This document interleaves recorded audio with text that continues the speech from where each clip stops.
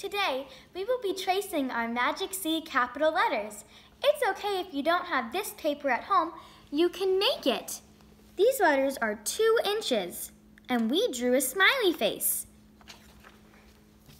Make sure that when you are making your own paper, you use highlighter. That way your child can trace over the letters. It can be highlighter, yellow marker, just some sort of lighter color. Let's get started. I have my crayon in a container, so I can strengthen my hands to open it. Smaller crayons are better for our grip because it is harder to hold the crayon wrong.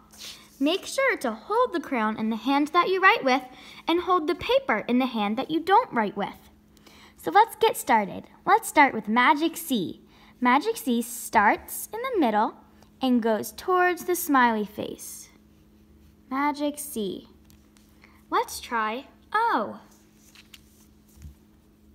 Magic C towards the smiley face into an O. Let's try Q. Magic C towards the smiley face into an O. Middle line on diagonal. Let's try G. Magic C, little line up, little line across. And now let's try S. Magic C, turn, little curve.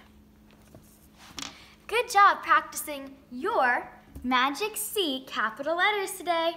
Bye!